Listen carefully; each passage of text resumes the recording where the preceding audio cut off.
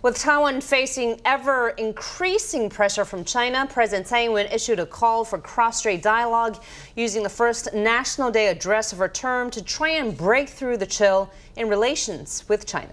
In a wide-ranging speech, Tsai also made clear her support for Premier Lin Chuan and stated there would be no shortcuts on the path to reform.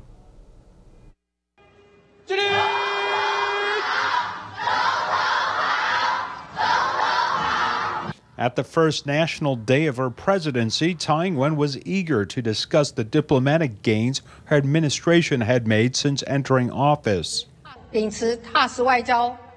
Under the principles of steadfast diplomacy and mutual assistance for mutual benefits, I visited the heads of state and deputy heads of state of Panama, Paraguay, the Dominican Republic, Honduras, Belize, El Salvador, and Guatemala.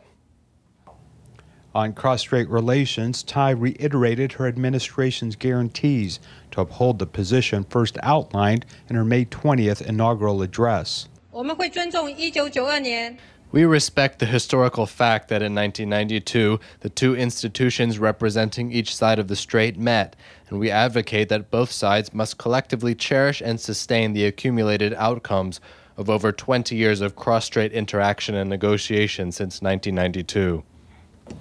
But Tsai continued to resist acknowledging the so-called consensus reached in that meeting, instead calling for China to acknowledge the existence of Taiwan and its democracy.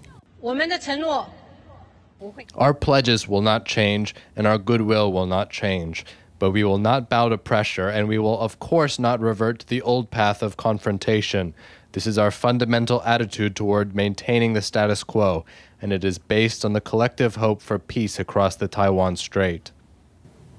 China's Taiwan Affairs Office released a statement in response, saying that the goodwill approach mentioned by Tsai was predicated on Taiwan's acceptance of the 1992 consensus.